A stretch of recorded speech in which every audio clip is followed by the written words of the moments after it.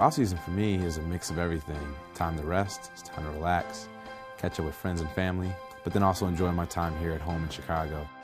I just love Chicago so much. That's the reason why I live here in the off-season. No matter how cold it gets, this is still always going to be home. You know, this city has so many amazing things. The motto, keep it simple, is something I could easily attach to my life and just the way I've gone about things. There's no point to complicate stuff if you don't have to. A little yogurt and granola just to start the day. My house actually was a 3-year process of deciding where I wanted to be.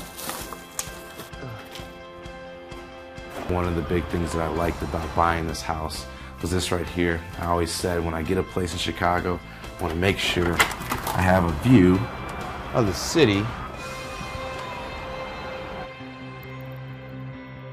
I was born and raised in Chicagoland area. My roots are still here. I grew up the son of teachers. Teaching and learning never stops. Education is always around us. The ball's in, we pull it. How'd those last two feel? Where's that? Your knees bent? Start your swing. Notice your swing path. It's gonna go like this. I mean, you feel like you could do some damage from there? Being a role model is constantly on my mind. I'd say my work ethic came from, I think, never being satisfied.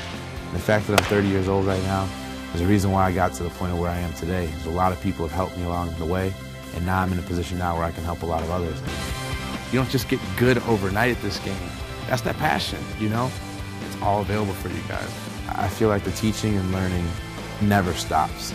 I'm a student of the game, I'm a student of life, and I'll never stop learning a book. Visit MLBFanCave.com to see more.